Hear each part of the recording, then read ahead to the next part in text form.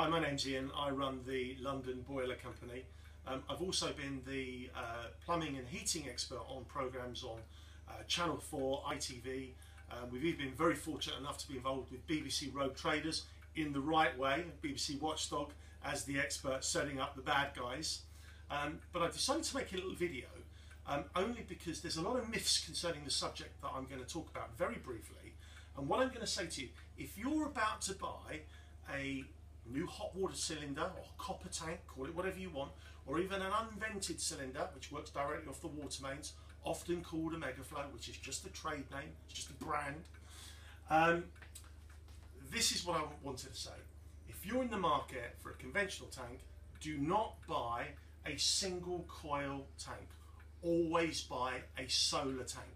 Now you're going to say, well, I don't want solar, I'm not going to have solar, I don't like solar, I live in a flat so I couldn't have solar. Yeah, for all of those reasons, it's not the reason. I'm not going to suggest you have solar at any point, but what I'm going to show you is that you can reduce your energy bills by having a solar tank, and here's how.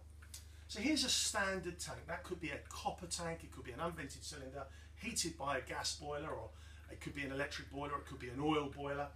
And what happens is your hot water, or your flow pipe, supplies hot water directly from the boiler. It comes up to the tank, it flies through this small coil here, and then it goes back to the boiler to be reheated, and the cycle begins again. Cold water comes in from the water main or from a loft tank.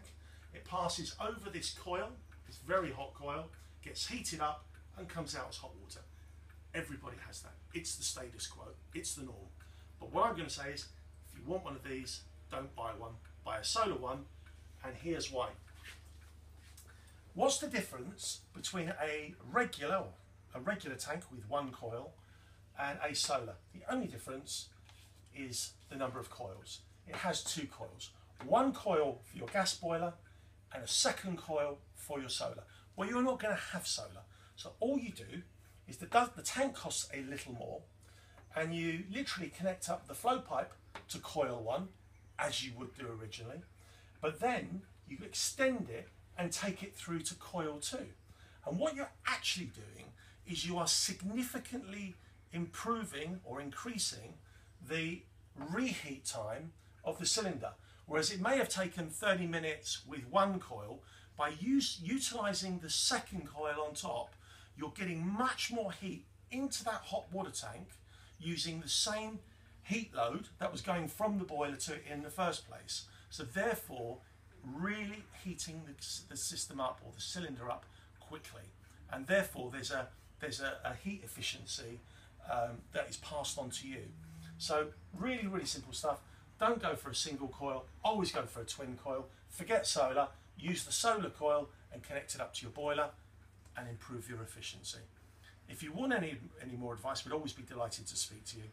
Our phone number is 0208 829 8244. That's 0208 829 8244. Thank you.